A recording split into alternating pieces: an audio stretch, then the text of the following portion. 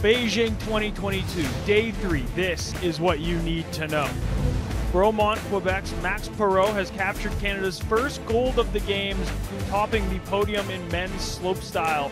Second straight Olympics for Canada with 2 men on the podium in this event, as Regina's Mark McMorris took home the bronze. Speed skater Kim Boutin added a 4th Olympic medal to her resume, winning the bronze in the women's 500 meter. And then some history for Team Canada. The quartet of Mackenzie Boyd-Close, Alexandria Lutet, Matthew Sukup, and Abigail Strait won Canada's first ever medal in ski jumping, a bronze in the Olympic debut of the mixed team event.